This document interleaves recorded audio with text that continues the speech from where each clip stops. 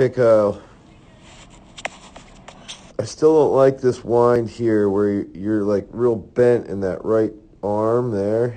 I'd like to see that even right off the bat in the wind. Think about a real long right elbow. Extend that right elbow. So that gets really deep. You can squeeze that trap and scap. You get a little more tension across your gut on the wind. Then this left opens up. That's a pretty good pickup position here. You're shifting over that left really well. Still a little bit longer right leg here as you come to the center. And think if when you sweep that right harder to the center, see if you can pick that left up earlier. Just a little bit earlier and keep that left foot lower. Watch Daniel Stahl's left foot. Practice keeping that left foot lower like Stahl or Alekna. Left arm stays out a little bit longer here. That's not bad. But that lower left foot will ground faster here. And you have a lot of momentum coming this way out right as that left's grounding.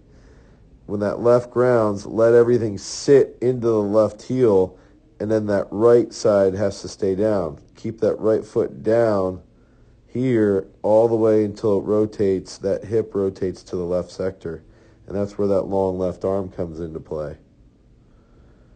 Okay, don't stop rotating. Keep rotating around the left. Same thing on this throw. I watched this one earlier. A little deeper wind, longer right arm. Cut that right to the center sooner.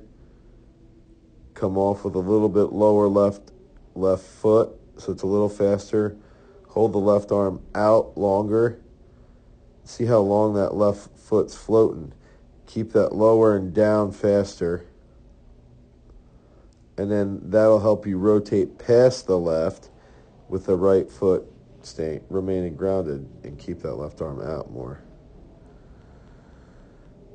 Okay, so the big things are sweep, longer right leg down, come off that left with a low left leg, hold that left arm out here, low left foot, down faster, keep rotating past that left foot in the finish for big strong pull while that right hip stays grounded on the right foot.